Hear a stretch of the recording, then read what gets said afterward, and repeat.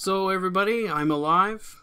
Just because I haven't posted in a while doesn't mean anything happened to me. I've been just really busy because of work and other things. But what I want to talk about is Diablo Immortal. I don't know if Blizzard is fully to fault or the parent company and its shareholders.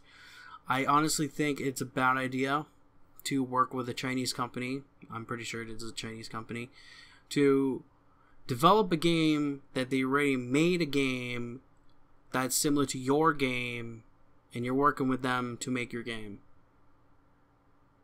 That doesn't sound really smart to me. And especially when I heard that you got most of your very experienced developers working on the mobile device to transport those games onto that. You know, I honestly want to say that Blizzard, I think you really came out of touch and you really don't know your fan base anymore. Because what happened last year compared to now is pretty much different. And I have a feeling part of that is because the actual original CEO eventually stepped down. Because there's no way the way that you guys are acting is what Blizzard used to be. It's basically like a different version of Activision. And I do remember playing Diablo back in the day, and I enjoyed it. I played Diablo 2, and I enjoyed it a lot more. And when Diablo 3 came out, I didn't watch any trailers, I didn't do any of that jazz. And after, I think it was a week or so, I started to realize that the game is really dumbed down. And just because, the ruins would unlock at a certain point, it would do different things to your abilities. And then I realized that's not really like the spec tree that the original game or the second game originally had, where you can make every character unique.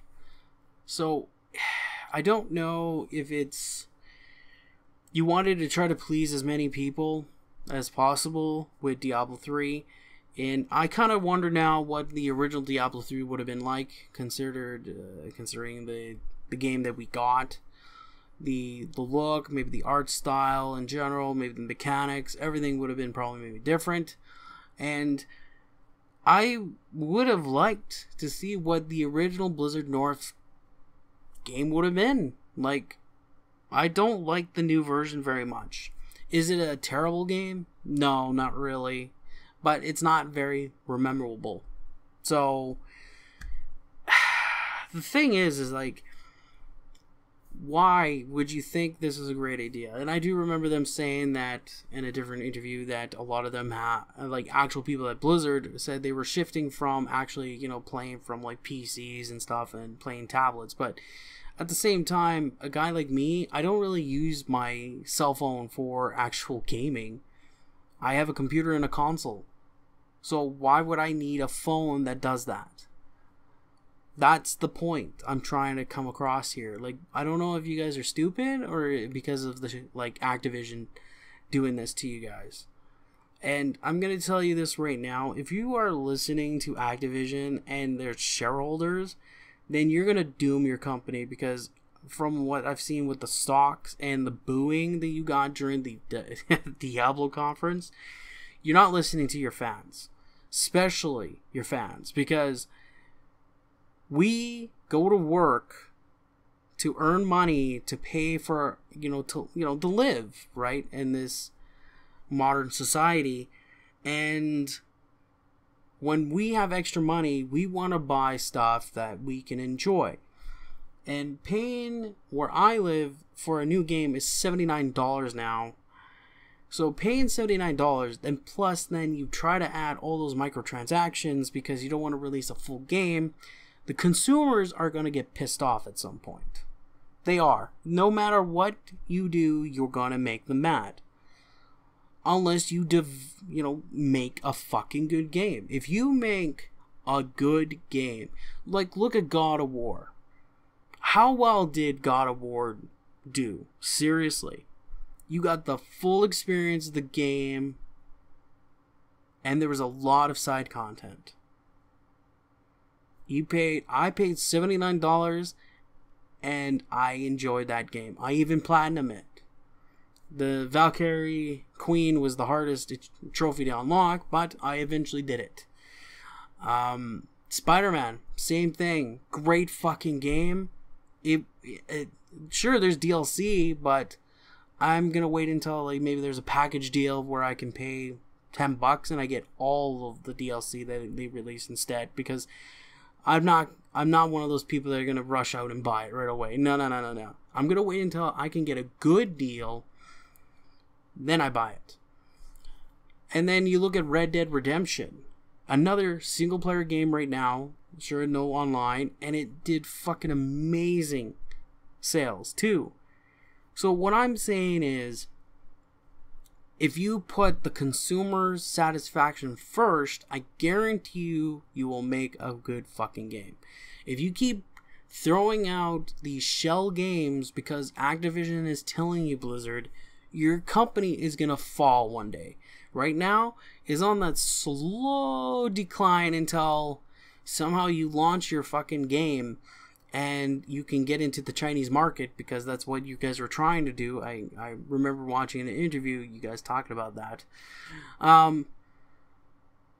To satisfy more customers, so you can make those stocks go slightly back up, considering that it's been going downhill since then, of the booing. And the other thing that I just noted, I remember seeing too, is that there was a couple of websites that are game journalists that have already been giving Diablo Immortal like awards. And I don't know if this is true or this is false. I don't know, but if this is true, that's pretty fucking pathetic, to be completely honest, because I do remember one of them seen as a PC Gamer.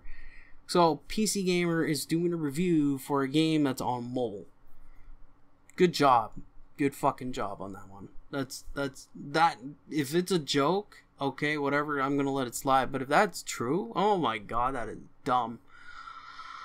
Oh, you are really getting out of touch, and I don't know if it's Blizzard fully itself. Like, I don't know if it's fully Blizzard. I really hope that it's not fully Blizzard that's doing this, and it's just its fucking parent company listening to its shareholders. Like, I really hope that you guys stop being retarded. Like, I normally don't like to say retarded, but my god. Like, okay, for me, if I did buy tickets for BlizzCon, how much money is a ticket? And then eventually I gotta buy a fucking airplane ticket, and then I have to pay for a hotel for a week or whatever, and plus food if it's not included, and then all the other expenses. Now are you starting to see why people are getting fucking mad, and why you got fucking booed? For a guy like me to spend my hard-earned money to go there and to see a reveal of a fucking mobile game that you could have, fucking just put it on your channel saying, hey guys, we got a fucking mobile game. You know how fucking less of backlash you would have right now? Fucking way less. So, my closing thing I want to say is, Blizzard, if you are listening to your fucking parent company, tell them to go fuck themselves and their shareholders. Because if you make the consumer mad and you try to milk them, you're not going to win. You're not. Because there was like one thing that like Activision was saying why Destiny 2 is failing. Because it doesn't have enough microtransactions. No, you just didn't make a good game. It's just a reskin of the first game. Why don't you just do the first game and just keep adding content or make it better or patch certain things up? I guarantee you, if you just made the first game better, you wouldn't have to make a second. And I don't know if they're going to make a third. If they make a third, that's pretty actually sad. But I'm just saying, just don't go down that route. What happened to the Blizzard we knew? I don't know. I just don't know.